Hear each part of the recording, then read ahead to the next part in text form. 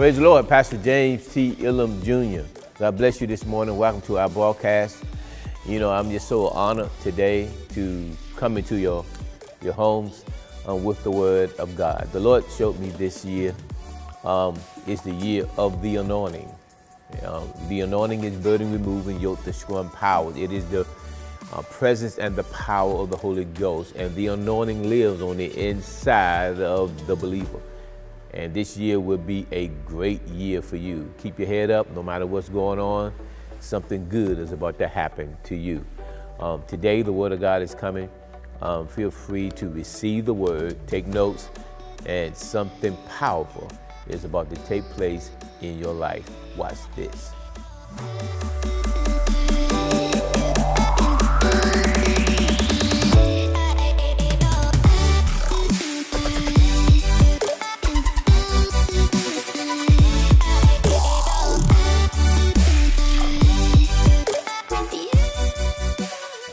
Talk about tonight, living in the last days. The Lord shared something with me that COVID-19 is the dress rehearsal. It's a dress rehearsal for the future. We haven't seen anything yet, and so we need to make sure that we are in line with God's word and has his protection, Psalms 91, over us as we move forward and understand that Jesus is coming again. Praise God. And so I want to start off here, praise God, with this tonight, get right into it.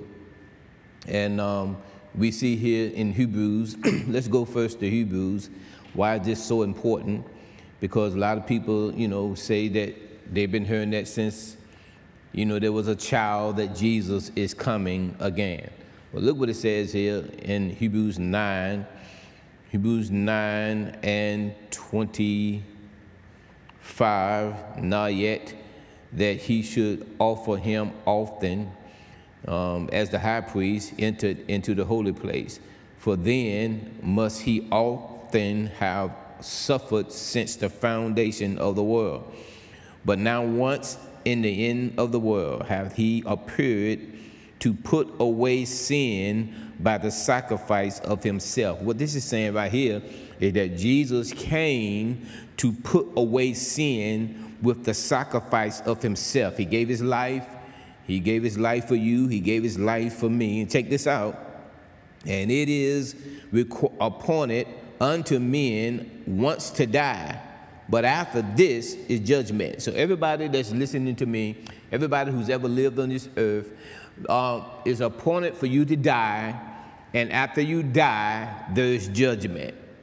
It's not judgment if you think that it doesn't apply to you. It's not judgment if you think, well, I don't want to agree with that. No, if you are a human being, everybody must die, and you will have judgment. You have to be judged because sin, Adam and Eve sinned, and you came into the world a sinner. You're not a sinner because you sin. You're a sinner because of God's, you are a sinner because of what Adam and Eve did. Your nature is a sinner. So that means when we come into the world, we already come in with a sin nature.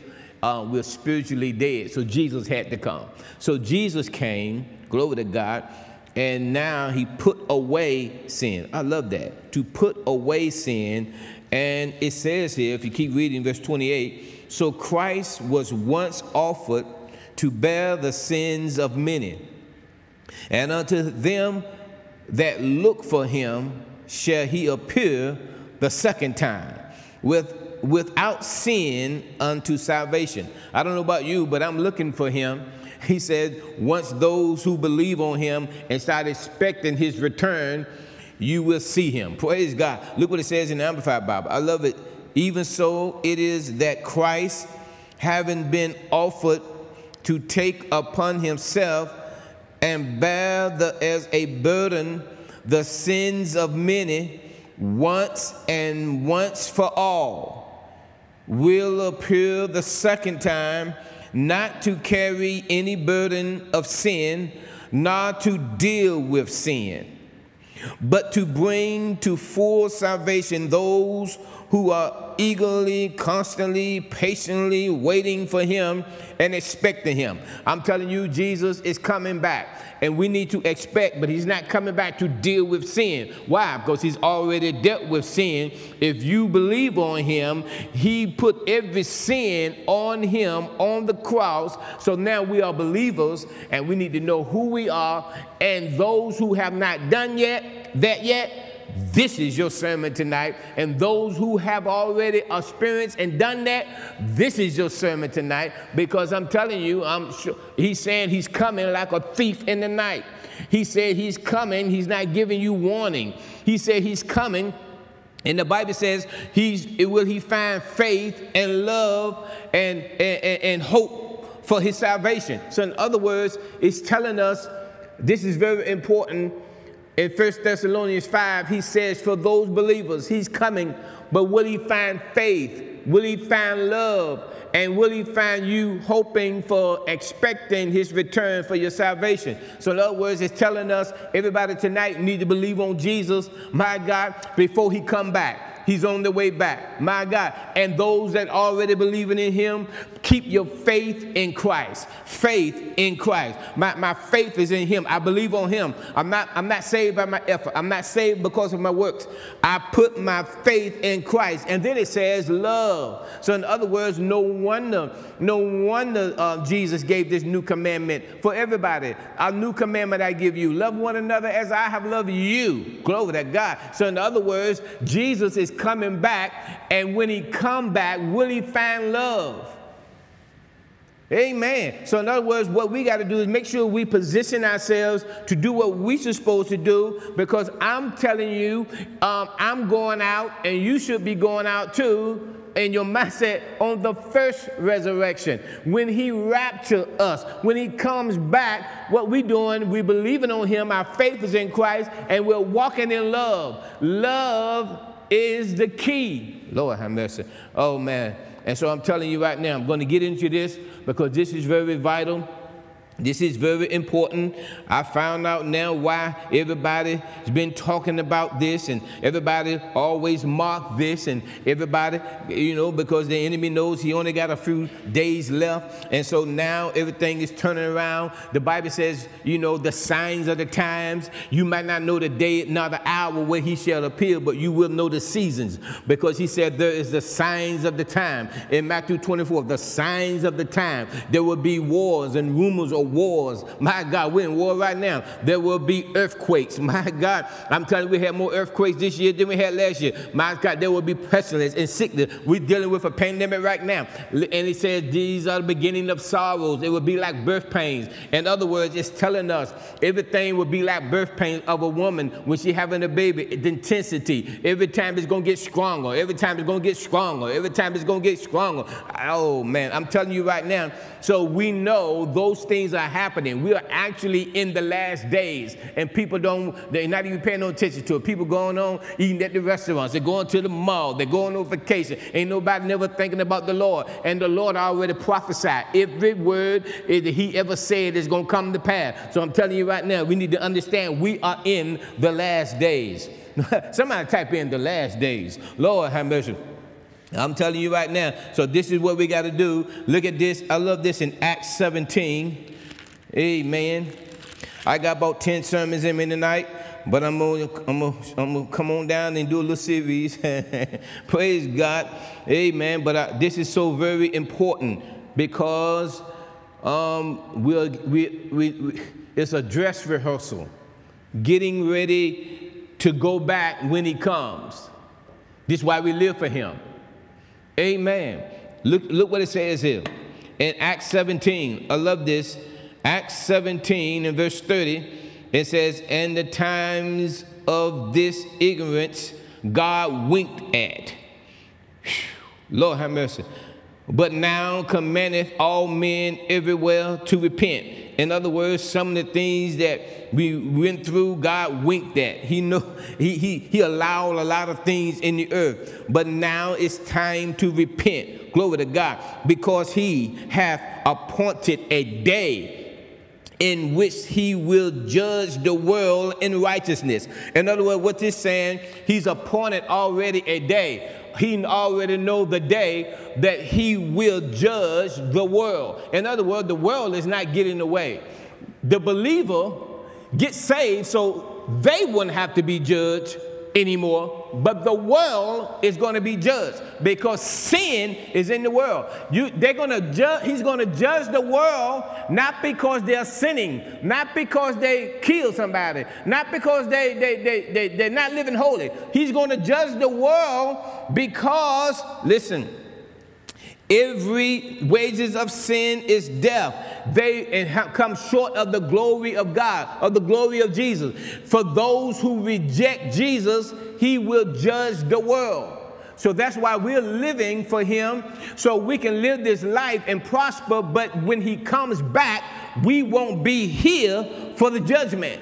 Lord have mercy. And look what it says here. Oh, Lord.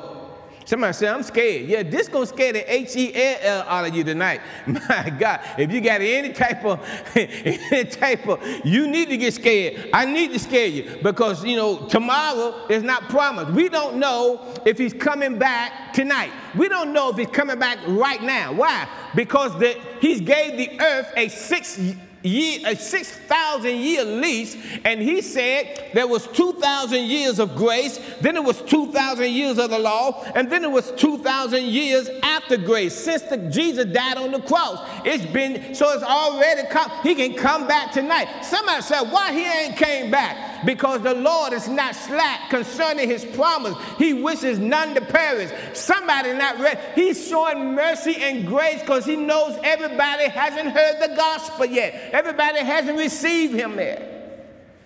Amen. So I'm telling you right now, there's a appointed time coming. There's a time. Don't let nobody deceive you. Don't let nobody tell you, don't pay attention to this. I'm telling you right now, there's an appointed time. In other words, that the rapture is coming. My God. And he will judge the world in righteousness. Verse 31, and by that man whom he has obtained, that's Jesus, where he has given assurance to all men that in that have raised him from the dead. So in other words, Jesus died and was raised from the dead so we can believe on him, so we can miss that judgment. Amen. I don't know about you. I done tribulated enough. I'm not going to go through no more. I don't need no more tribulation. Amen. Can you imagine the tribulation that's going to be on this earth when the church is taken out? There's no more prayer, no more intercession. And Lord have mercy. And the church going to be raptured and taken out. And then there will be 7 years of tribulation that you going to have to go through if you're left here. Oh, man, I'm telling you right now. So that's why we live. That's why we're talking about this. It is the last days. Lord, have mercy, Jesus. Look what it says here if you keep reading. And verse 32, and when they heard of the resurrection of the dead, some mocked, and others said, we will hear these again of this matter later on. In other words, some mock. They mock then, they're mocking now. They're mocking, they're scoffing, they're doubting, they're playing, picking fun. You know, he ain't coming back. Where is he? You know, and all this. They don't think he's coming back. Amen. But I'm telling you right now, he's coming. He's on the way. Praise God. So Paul, I love it here. Paul departed from among them. Howbeit certain men clave unto him and believe. There will be someone who will believe. My prayer tonight is that you will believe. Some people are not going to believe. So I'm going to get the scriptures and break it down so a child can understand this. Praise God. So we can know that we can stir ourselves up. And no matter what we go through, no matter what we face, our hope is in Jesus. He's coming back again. Somebody say, is this COVID-19 the mark of the beast? No, it's not the mark of the beast. It is a rehearsal for the future. It is nothing for what really is going to happen in this earth. Amen. So in other words, I'm telling you right now, we need to understand. We need to get this. I'm telling you tonight. So let's get into it. Praise God. Let's get into it. Oh, man. You know, somebody type in, he's on the way. Lord have mercy. But grace and mercy, I want to show you the grace and mercy of Jesus, though. He's on the way, but his grace and mercy is going to take the church out of the earth before the judgment hits. Amen. Look at this. Look at, glory to God. Look at 1 Thessalonians. Whew, glory to God.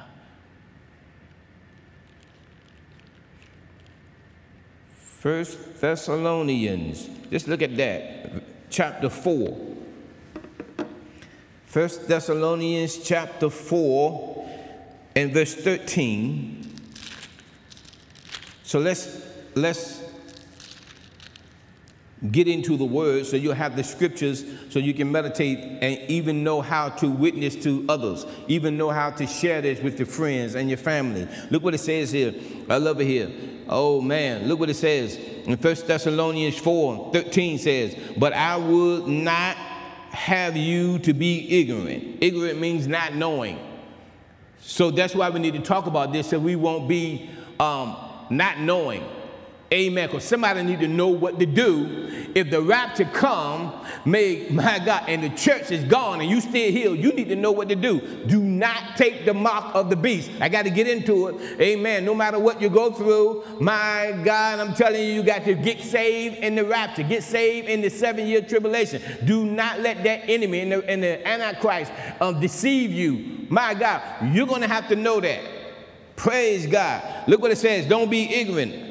Oh, man. Brethren, concerning them that are asleep, that ye sorrow not, even as others have no hope. For if we believe that Jesus died and rose again, even so them also which sleep in Jesus will God bring with him. In other words, those that die in the Lord, don't weep, don't worry about them. They died in him. They're okay. They're asleep. They're with Jesus, my Lord. I'm telling you right now. So it tells us here.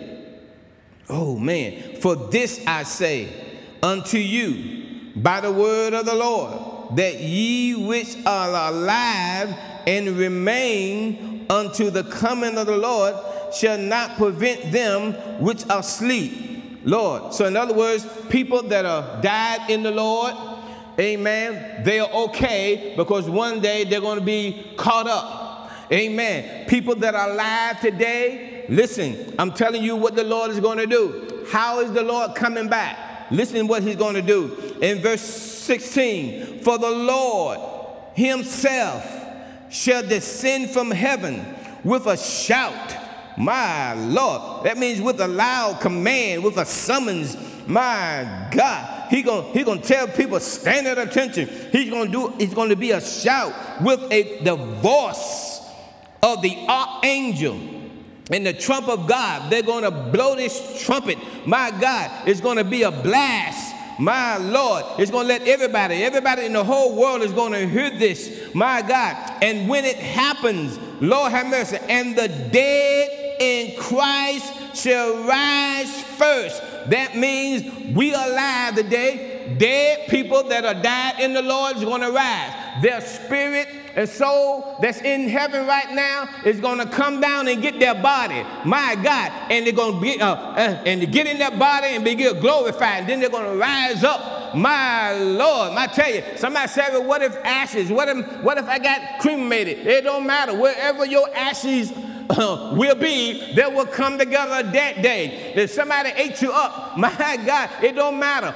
Whatever, the power of God, if he can make the world, and he can speak the world into existence, my God, God can do anything. I don't know how he's going to do it. I'm just going to believe that one day, everybody that's dead is going to get up, who's in heaven, they're going to get their body and have a glorified body. But when we see them arise, look at here. Oh, man, verse 17. Then we which are alive and remain shall be caught up together with them in the clouds, my God, to meet the Lord in the air. And so shall we ever be with the Lord. he said, wherefore comfort one another with these things. In other words, we can't go year after year, month after year, month after month, and don't never comfort ourselves, don't never put this in somebody's mind. And my God, I tell you right now, we need to talk about this. We need to know what's going to happen one day. This is why we're living right. This is why I'm serving. I'm not just going to church to get some, going to church to get blessing,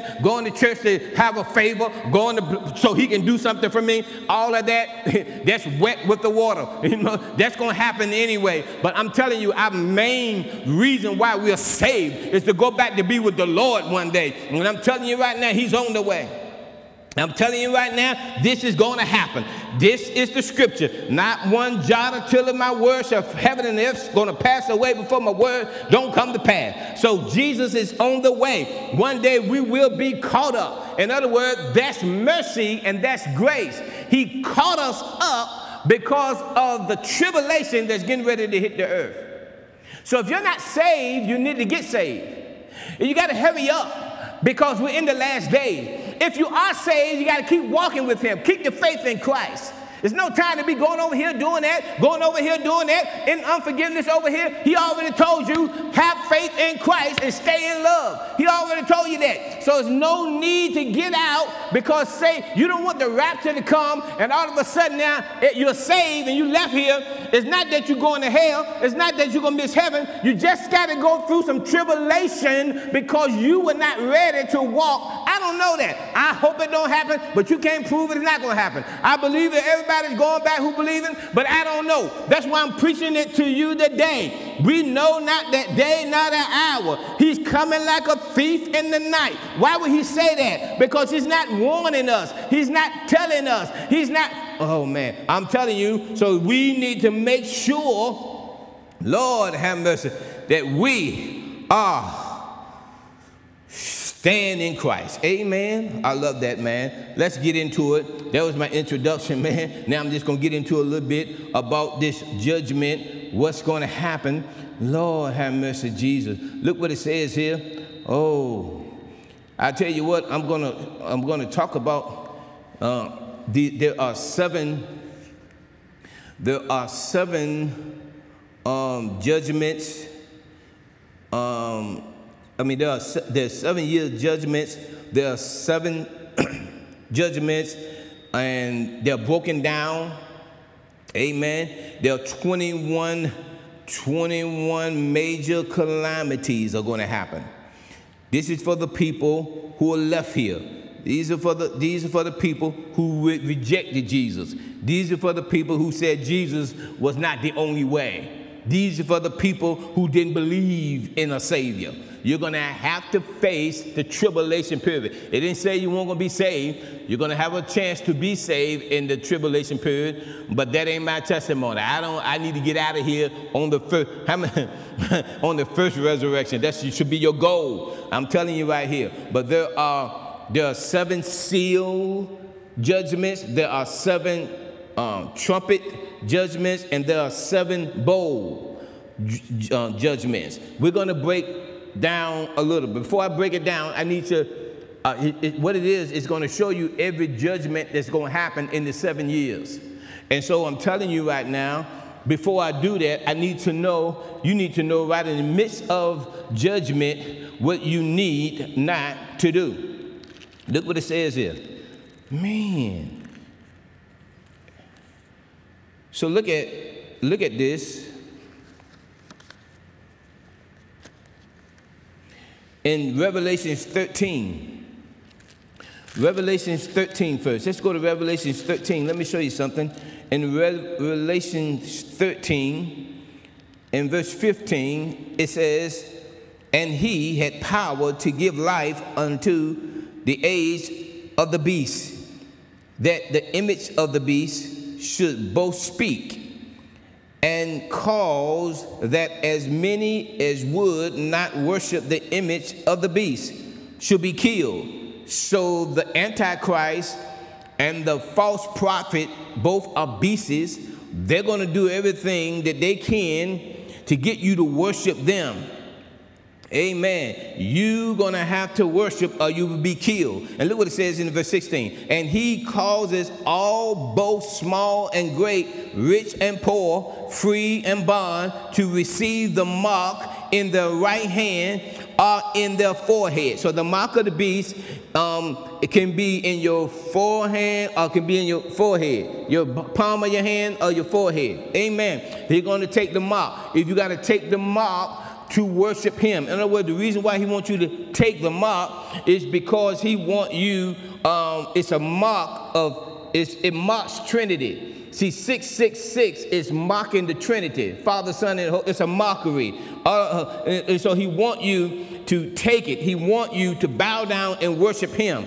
And so he wants you to take the mark. And he has it so if you don't take the mark, look what it says here. Lord have mercy.